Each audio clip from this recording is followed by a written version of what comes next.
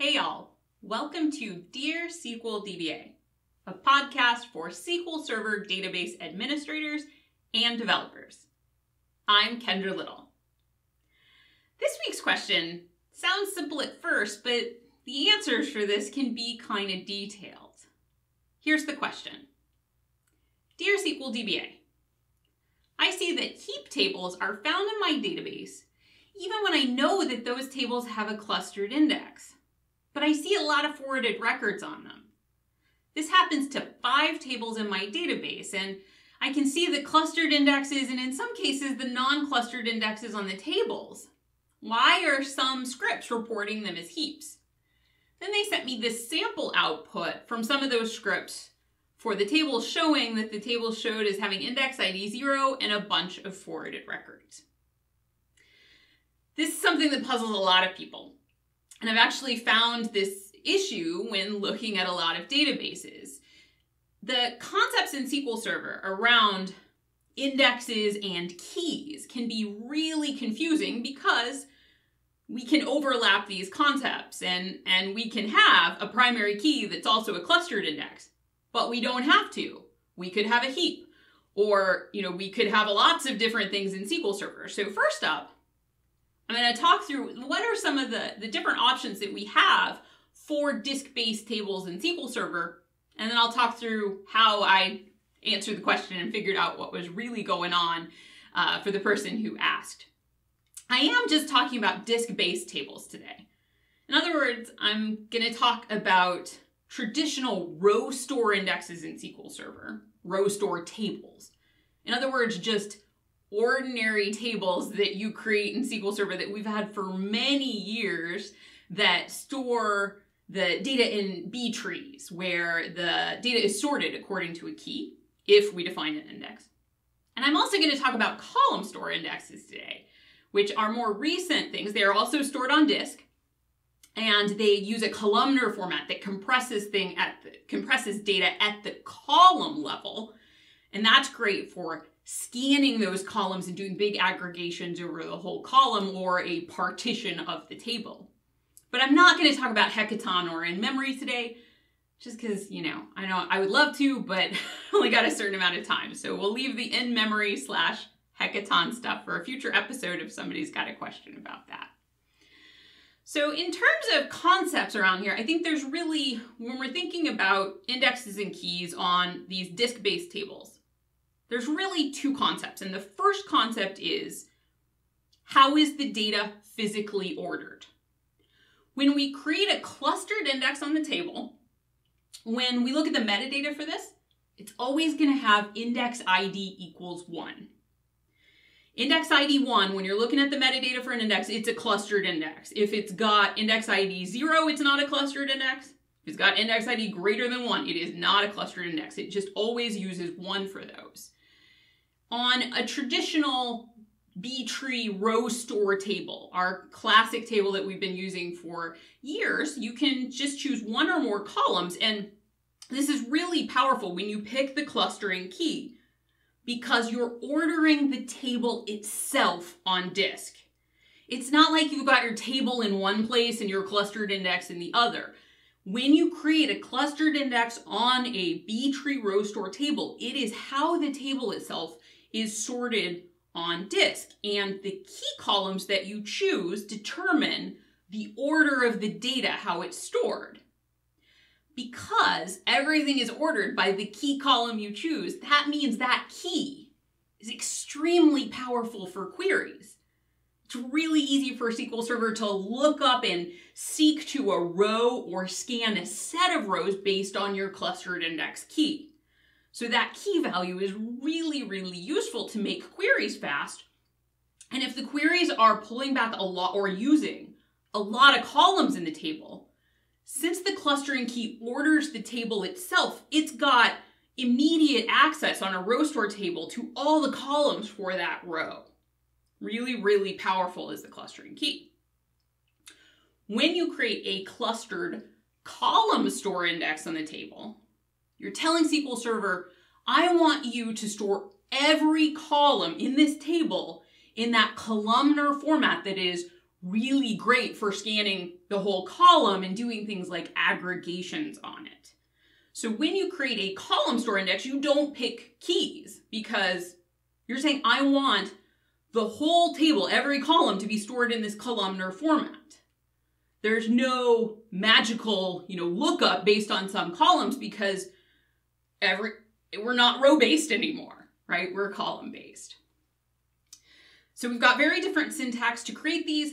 And in the blog post that's associated with this episode, I've got example syntax to create everything that I'm talking about here today. If you're interested in the syntax, go to littlekendra.com and look for the post named index types, heaps, primary keys, and clustered and non-clustered indexes. You may want your clustered index on your row store table to also be a primary key. And you can totally do that. We can have one index that does double duty, and we're going to talk about that soon. It is on these row store tables, it is a best practice to make your clustered index unique, to keep it to be a relatively narrow size of bytes, and to use columns where the values don't change a lot in order to make that index efficient and so that data isn't jumping around in your table like crazy.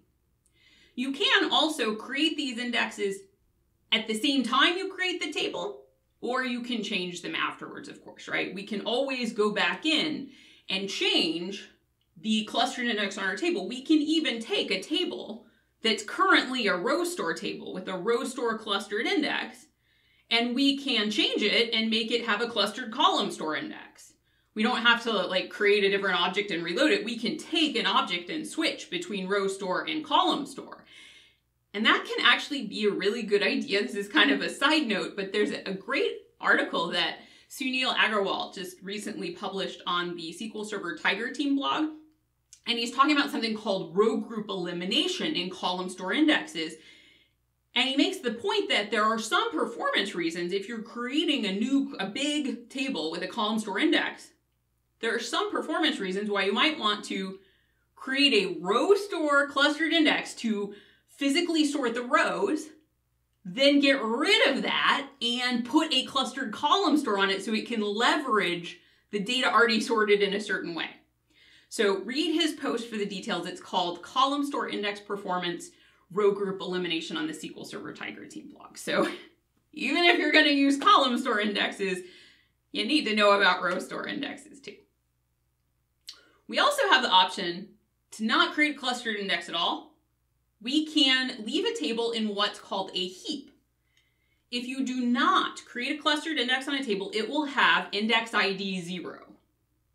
In other words, when we're looking at the metadata for a table, you will never have a table that has both index ID 0 and index ID 1. It will have one or the other. It can't have both because the table can only be in one place on disk, right? We only have one copy of this table, and it only exists in one dimension in the database. When you don't define a clustered index on a table, and you have this heap, you've got a row store heap. It's not arranged in that big B tree anymore because we haven't given it key columns to create this beautifully sorted B tree. But it does need a way to keep track of where it put every single row behind the scenes on all its pages. And it uses something called a RID, or a row identifier, behind the scenes to do this. You can't query a RID. You can see it if you run, internal Z commands, but it's just what it uses behind the scenes to uniquely identify every row for you. And you can create non-clustered indexes on a heap. You can even partition a heap. You can create plain old row store non-clustered indexes. You can create column store non-clustered indexes, and you can create row store primary key non-clustered indexes as well. The second concept that we're talking about, right? So the first concept was, how is the data physically ordered on disk? We've got all these options. The second big concept to understand is, how do we uniquely identify a row for business purposes?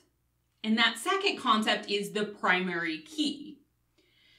You don't have to have a primary key on a table. if you want a primary key, and many people do, because uniquely identifying a row for business purposes is a pretty essential concept to making sure that every row is valid and that we don't have duplicate values for business purposes, right? If we do want to have a primary key, we can only have one per table. Now, you can also add other unique indexes or unique constraints. You can enforce all the uniqueness you want, but for business purposes, there is really, there may be 60 ways to leave your lover, but there is only one way to have a primary key on a table, one per table at the most.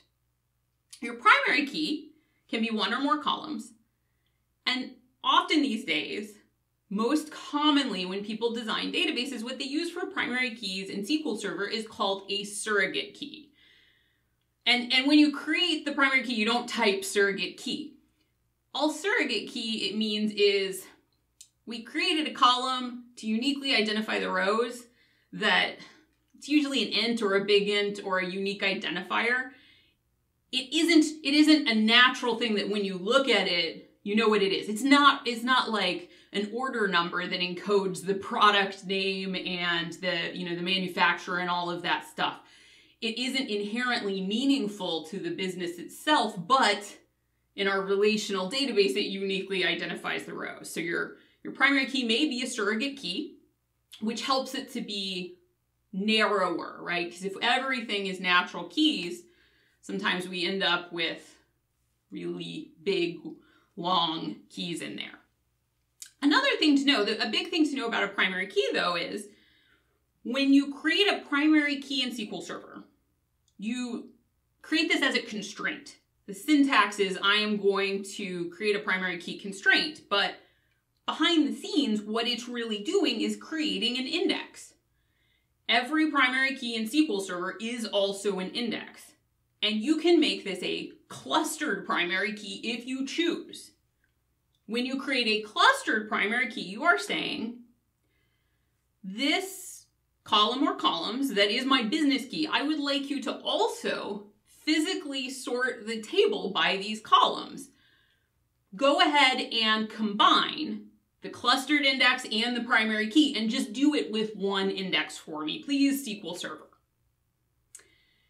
You can also create a non-clustered primary key.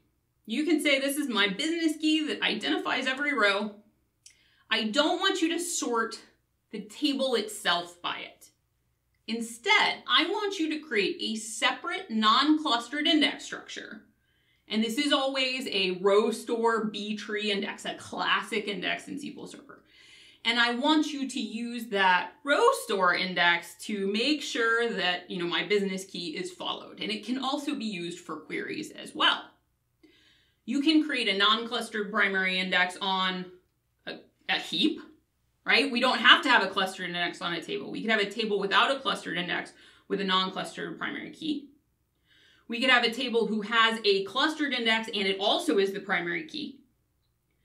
We could have a table with a clustered index and a non-clustered index primary key.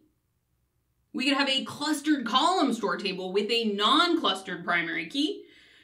So there's a lot of different combinations that we could have here on all sorts of different types of tables in SQL Server. And some of these, like the non-clustered primary key index on the clustered column store table, that's SQL Server 2016 only. So when I'm talking about Columnstore, a lot of the things I'm talking about today are in the most recent version of SQL Server and forward. We got a lot of cool features coming out, that have already come out in there too.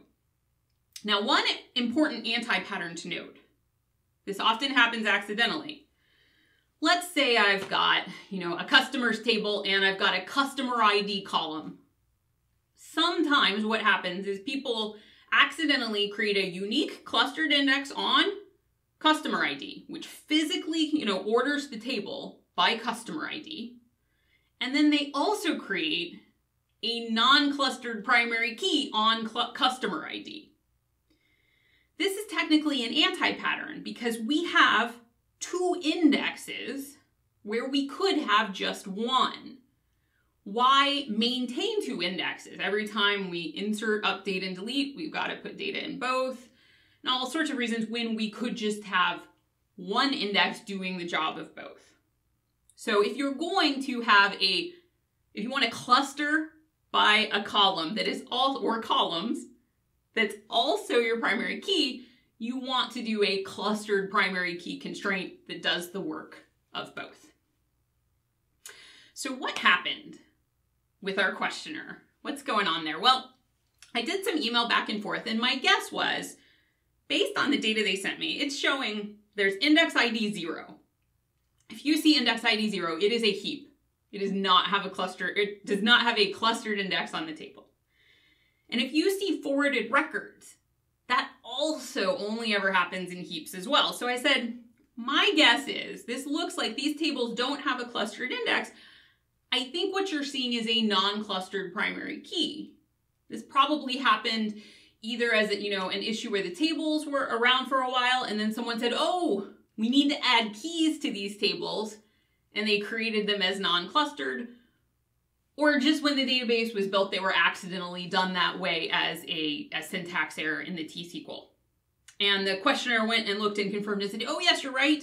They are non-clustered primary keys. I thought they were clustered, but in fact they are not. Now, if this happens to you, often the next question is, well, what should I do? The right thing to do, we're going to talk about what's right, and then we're going to talk about what's practical. And, sometimes those are the same thing. Ideally, you change from your non-clustered primary key to just a clustered primary key when you've got this situation and you figure out that it was in fact, oops, we didn't mean it to be this way. The problem is when you have a database where there's a lot of foreign key relationships, or there's something like SQL Server replication, which cares deeply that you have a primary key on the table. Like it really cares. It can be kind of a pain to drop a primary key and then create a new one. If the tables are not a lot of gigs, they're physically small and they aren't going to grow a lot, and there's a relatively slow rate of inserts, updates, and deletes, like you're not running a stock exchange here, then practically speaking, instead of doing the right thing, and the right thing is absolutely changing to a clustered primary key, if you've just got a couple tables like this, like I am not going to shame you if you decide to create a unique clustered index on the table, on the same column, and you say, going with duplicate indexes is the lesser evil here, right? So sometimes we pick the lesser evil. I am an advocate of choosing the lesser weevil, as I like to call it, and you got to do what you got to do. But you know what the right thing is, and make your choice wisely. Use the force wisely. In general, though, which type? So we've got all these concepts. In general, what should you do? What patterns are suited to which type of indexes? Generally, most tables that I run into have a clustered primary key. That is super duper common for the column or columns that identifies, the business rule that makes a row unique. It is very, very common to also just have the whole table physically ordered by those columns and have a clustered primary key. Because that business rule of how do I find a row is very often used in joins and the where clauses for querying that table, right? You often want to find rows, especially in an OLTP situation. You're often saying, hey, I just want to find one row to modify or look up. So especially in OLTP databases, this clustered primary key is by and far like what we find the most often. Now, heap tables that don't have a clustered index, they've got some baggage and they can behave really weird. They have sort of personality disorders, but they can still be useful. So we made mention of forwarded records earlier. Forwarded records can sometimes cause a performance problem. They're one of the little personality disorders of heaps, and generally we do want tables to have a clustered index because very often with tables, the majority of the time, we do want to either find a row or a set of rows in an OLTP type situation, or we want to scan whole columns and have a columnar structure in more of an analytics type of situation. But there are times where We just want to throw data into a pile and we're just going to scan the whole thing. We're going to like maybe load a cube up with it, or this is a staging table that's part of an ETL process. Sometimes the process of creating a clustered index on it before we read it again could slow down the whole thing that we're doing. And if we don't want to find ranges of rows or do something that a clustered index helps with, having a heap can be faster. And actually scanning a heap, when you have a table that's a heap and you want to scan everything in it, SQL Server can sometimes do something called a physical allocation scan that's a little bit faster too. So heaps for like staging tables and ETLs, or something like where you're always scanning a partition or the whole heap to load something, can really make sense. There's also some tables where, and this is an example of something like you've got a really specialized application and something like maybe a stock exchange or something else, although they may use in-memory OLTP or something crazy now too, right? But a table where you're like, we have a very controlled set of queries that access this. Like we know what all these queries are and we're tuning them very highly, and they don't always, they get a known set of columns. Sometimes having a heap and tuning those queries very specifically with non-clustered indexes to make the lookups use the minimum number of logical reads possible, sometimes that can be effective. It's an edge case, but it's out there, right? Now, like I've been saying, we can also use this columnar storage. Columnstore indexes in data warehouses. A clustered column store index is more and more becoming a really natural pattern to have on a table, because we often do want to scan the table, scan certain columns or all of the columns and do aggregations on them. And that's really what Columnstore is built to really, really shine at. But there's also uses in OLTP databases now. Sometimes we have tables where we're doing inserts, updates, and deletes against these tables in a transactional environment. We need to do reporting on them right away. More and more, the business folks are like, we can't wait for an ETL to run. We can't wait till tomorrow to see this in a data warehouse. We can't wait for an hour to see this in a data warehouse. We need to give our customers immediate analytics on how things are running as soon as the data is in the database.